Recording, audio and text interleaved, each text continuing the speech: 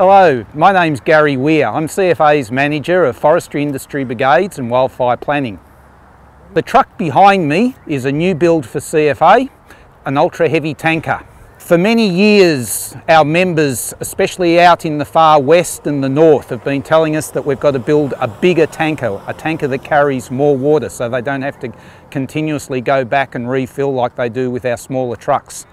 So what we've built here is a truck that carries 9,000 litres of water for them, built on a Hino cab chassis and about 24 tonnes in weight. This truck here means for our volunteers that where they're grass firefighting in the flatter country, they've now got the opportunity with 9,000 litres of water to operate on the fire line at least twice as long as what they used to.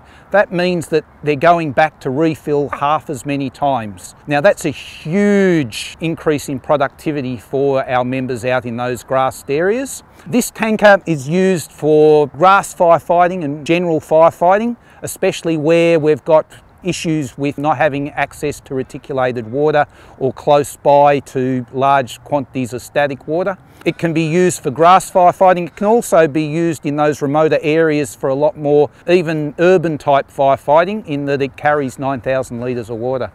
Being an ultra large tanker, it's built a bit differently from tankers that we've traditionally built in the past. This truck is all about supplying water in areas where water access is remote. For that reason, it hasn't got a lot of lockers on it. It's a very big truck. Putting lockers on it where they're actually accessible was challenging.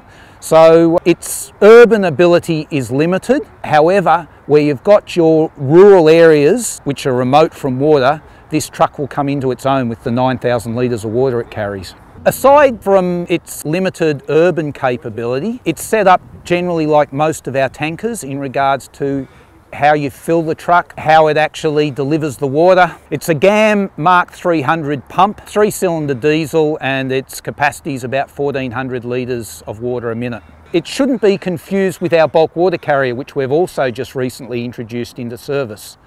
The bulk water carrier is not a firefighting appliance. However, it is able to carry 11,500 litres of water.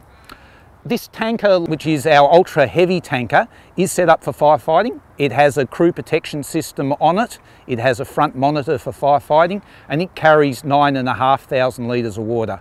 This can self-fill with the pump, and it takes about 6 minutes to fill from a static water supply. This tanker, like all tankers traditionally, has the ability for a crew to operate on the deck, provision for 2 members to work there.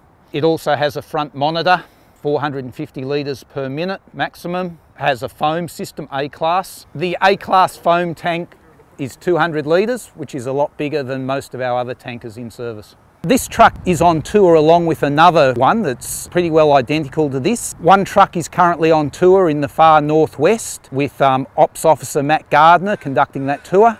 And the other truck is on tour with Toddy Small, one of our contractors, showing it around, doing the rest of the state. For the next few months, both will be available for the various brigades to have a look at, and they'll have a chance to actually use it and have a look at how it's designed. There also can be discussions in regards to how this bigger truck can be used within the district at a strategic level.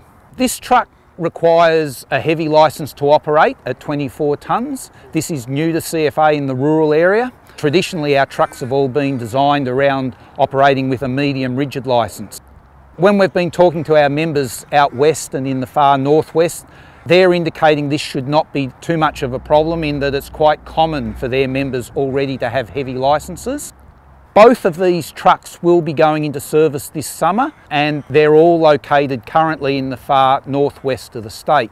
Going on, we are looking at making them available generally across the state where there's a need for these style of trucks.